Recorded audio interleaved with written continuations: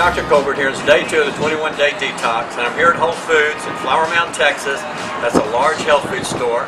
It has lots of organic produce, and I went to their juice bar, and I got a great juice recipe that they made up fresh for me right there at Whole Foods, and it was called the Green Goddess. It contained fresh cucumber. It also contained kale, and it contained spinach. But I said, wait, instead of spinach, which is a cruciferous vegetable, the same as kale, I said, let's just put one cruciferous vegetable in it, because too much cruciferous vegetables can produce excessive amounts of oxalic acid, which can cause kidney stones.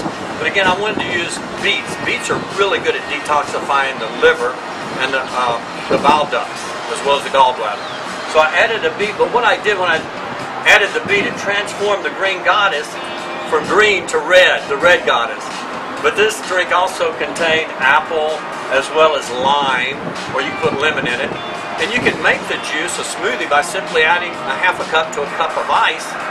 And this is a great way to detoxify the body. And you also may consider adding some green supreme food for added detoxification benefits.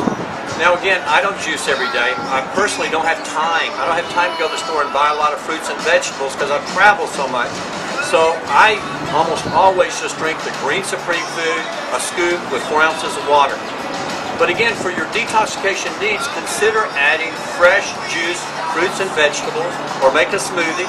And together we're going to restore, rebuild, and renew your health.